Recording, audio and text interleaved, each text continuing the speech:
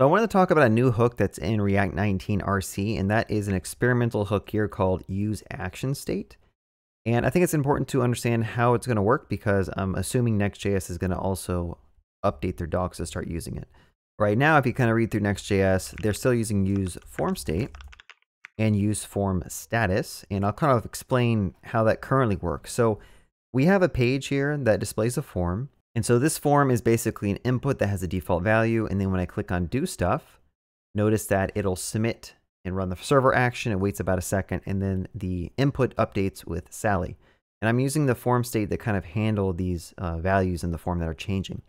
And so if you have built a form using server-side rendering with Next.js, this is kind of how it works. So basically you'd have to create a form. And this is a use client component. Inside the form, you have a use form state, which you call your server action and you define some initial state. And for example, down here, I'm basically saying use that state.name on the input. That's why when the page loads, it says Bob. But when I submit, I have another button over here that has a use client at the top.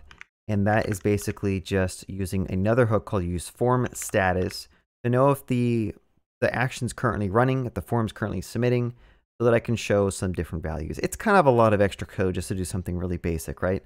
And inside the action, let me show this real quick. It's really simple. Basically, you can take in the previous state here and you can return the new updated state after your action runs.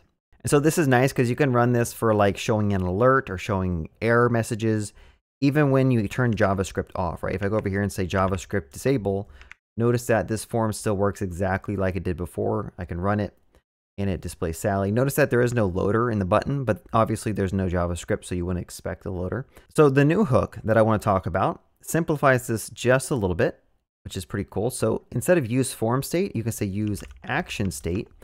It's the exact same interface as before, but it returns pending right here. So this will be a Boolean that tells you if the form is currently submitting or not. And because of this, you don't have to go and use this other use form status. You could simply just grab this.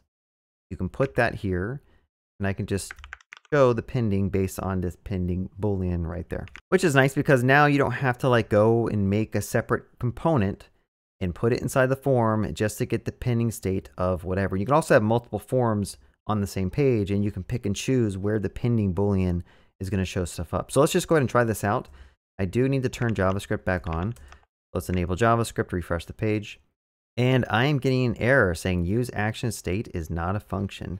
The reason I was getting that bug is because I did not create a Next.js project using this @rc. So if you want to kind of play around with it, make sure you do that. Just run the app. I got everything moved over. And now let's try this out and make sure it works. If I click on do stuff, notice that it shows a spinner and then it changes the form to have Sally as well. So honestly, this is pretty nice, especially if you were doing the approach prior where you had like use form status. Kind of annoying that you couldn't just get the state of the running action, but now you can. So I kind of like that. Definitely check it out and be on the lookout for whenever this becomes production ready. All right, have a good day. Happy coding.